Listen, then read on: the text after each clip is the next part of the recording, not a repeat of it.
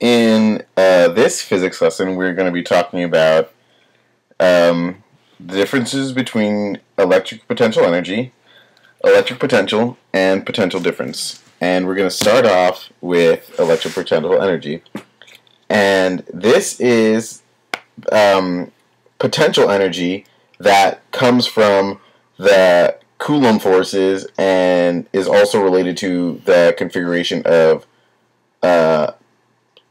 charges within a system. This depends on two basic elements, which is the object's actual charge as well as the position, as well as its position. So the actual charge of the object and where it's located.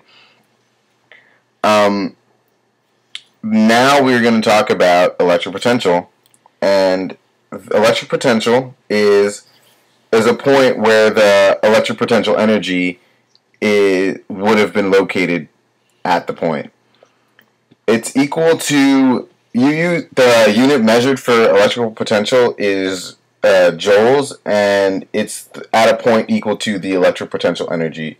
So it's located where the electric potential energy is, and it's divided by the charge of the particle. That's the actual law.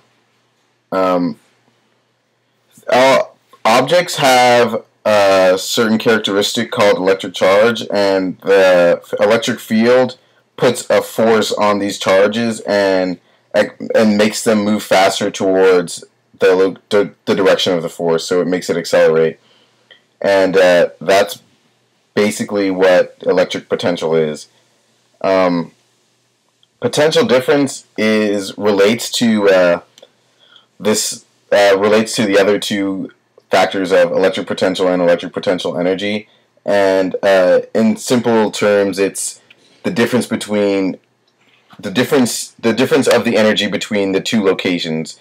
So if one pole of energy is standing on one side and the other is at another side, those are two separate locations. Once you subtract those locations from each other, that will give you your potential difference. The flow of electricity is related to the potential difference. So let's say they both have the same, both ends of the poles have the same energy level. If you subtract them from each other, the potential difference is 0. So you will have no potential difference, which would mean there's no actual flow of current. But if they're different from each other, let's say you have 8 and 2, your potential difference will be 6. You'll still have a flow of energy, and that is potential difference.